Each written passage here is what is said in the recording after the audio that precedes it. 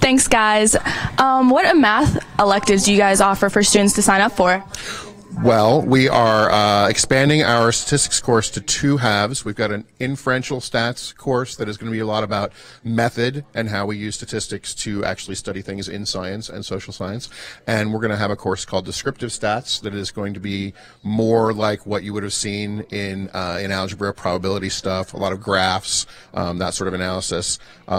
We are also offering a course called Introduction to Proofs, which if you don't like numbers, that's a good course for you because there won't be a lot of arithmetic in it. It's a lot of logic and a lot of showing how things are true and why they are true.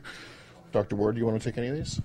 We are going to offer a trades math now. This is for students that want to get into the trades, construction, welding, plumbing, all that good stuff.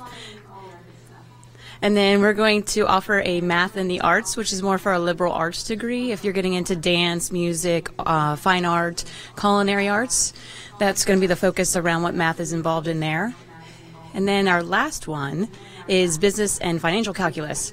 It's going to focus on the calculus side of business and finances and medicine. All right. Thank you, guys. Let's send it to Emma.